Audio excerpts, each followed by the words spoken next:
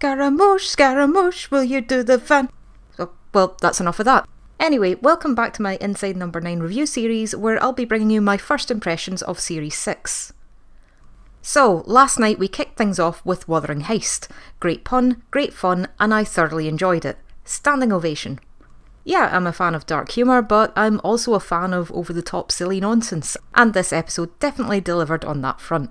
We got puns and plenty of them, self-deprecating meta-humour, willy and bum jokes, plus a live-action pantomime montage sequence to end all live-action pantomime montage sequences, if that's a thing that exists. I guess it does now. And while the episode is also a clever twist on Commedia dell'arte, which I only know because they straight up told me that's what it was, you really don't need any drama school knowledge in order to enjoy it. Those references are there if you want to appreciate it on another level, but most of the humour boils down to over-the-top acting and the kind of jokes that would make a dad cringe if he read them out of a Christmas cracker. And it also centres around a heist, so it's a bit like someone made a panto out of Reservoir Dogs. Wuthering Heist has an amazing cast, and it's always great to see the variety of talent Number 9 manages to attract. We had Gemma Whelan battering down the fourth wall and explaining the difference between fleabagging and mirandering, which reminds me that I really should get round to watching Fleabag. We also had Kevin Bishop, and I had no idea until I looked him up today that he was the kid from Muppet Treasure Island, so that just made my day.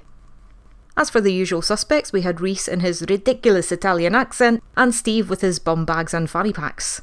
I think the two of them were definitely in their element here. One performance I was really looking forward to was Patterson Joseph, as I'm a huge fan of Peep Show and Alan Johnson was one of my favourite recurring characters. I don't know about you, but I kinda wish he'd used the Johnson voice for this episode, just because it always cracks me up. He made a great entrance as Pantalone, and his line, "You're with me now," was a real standout moment. While we often talk about Number 9 being such a dark show, I think I've noticed a pattern with some of the series openers being a little bit lighter in tone, with the possible exception of Sardines, which had some pretty grim subtext, and The Devil of Christmas, which might not really count as an opener as it was originally aired months ahead of the rest of Series 3, which officially kicked off with The Bill. Speaking of which, there was one moment in particular in this week's episode that reminded me of The Bill, but I don't want to spoil it for anyone.